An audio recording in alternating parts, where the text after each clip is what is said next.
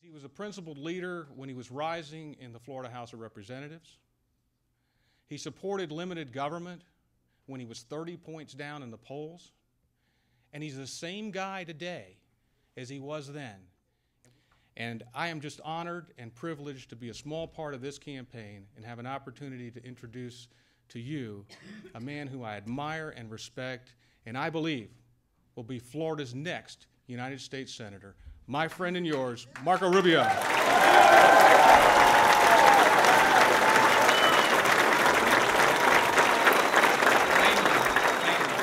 This is the single greatest country in the history of the world. There's never been a place like the United States in all of human history. It's something that I know to be true, not because I read an article about it or because of a magazine or a documentary somewhere, but because my life experience teaches me that. I am one generation removed from a very different life. But now I believe we are living at a time when the people who run this country, the people in charge in the White House and in Congress, are asking us to abandon all the things that have made this possible and exchange it for something more like the rest of the world. In essence, what this election is about is a choice. Do we want to continue to be exceptional, or are we prepared to become like everybody else? I don't see anybody else running who is willing to go to Washington and stand up to this agenda, call it for what it is, and offer in its place a clear alternative.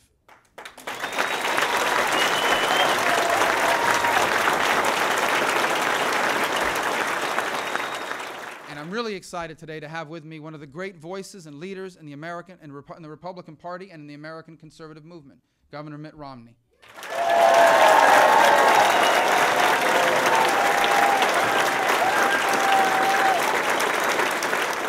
Mitt Romney is a conservative from Massachusetts before Scott Brown was cool.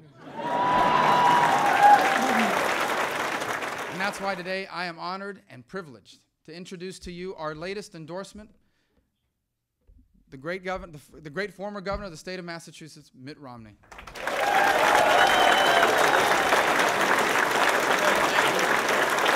you. Mr. Speaker, thank you. Boy, you've heard it right there. You know that? Thanks, you guys.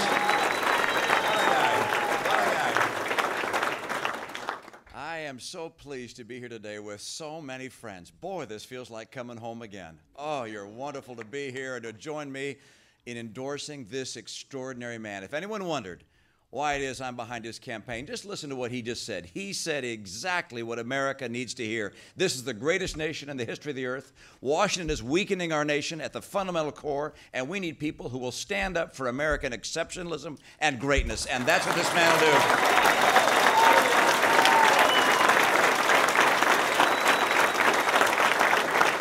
You know, a long time ago, the founders of this nation had a tough decision to make.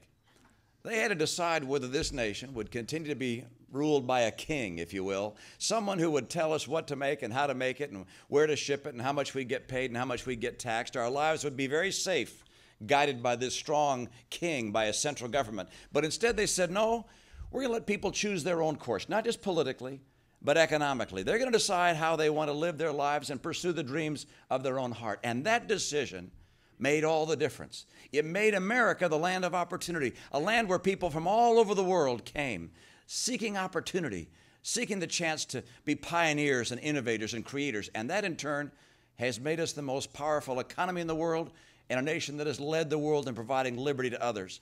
And we have today a conquest, a battle going on in Washington, where once again there are people who are, I'll call them the neo-monarchists, who believe that instead of individuals pursuing their own dreams, the government should be able to make those choices. And so they take over banks, and they take over insurance companies, and take over car companies, and they take more and more of your money, and they took over healthcare. At every turn, they're saying, let us run your world for you. And we're saying no to that. We're saying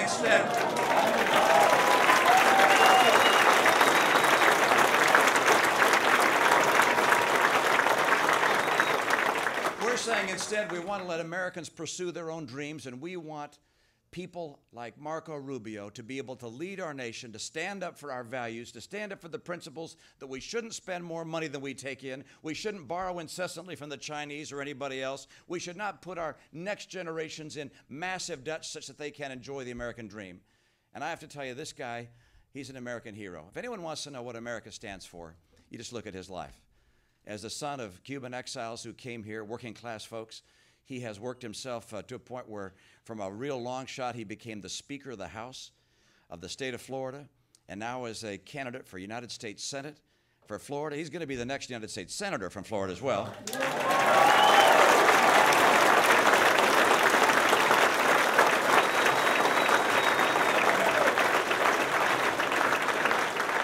He represents what is good and so great about this great land of ours. Not to say something else as well. I respect Charlie Crist, Governor Crist. I know him. I've talked to him over the years. I was instrumental in supporting his campaign when he ran for governor. I do respect him, and I know that he faces some difficult decisions in these current days. But I take him at his word. I respect the fact that he said in the debate the other day that he was not going to run as an independent, that he's going to stay in the Republican primary, and I hope he stays in the Republican Party. Or if he decides that he doesn't think he can win that he steps aside and gets behind Marco Rubio to make sure we can keep our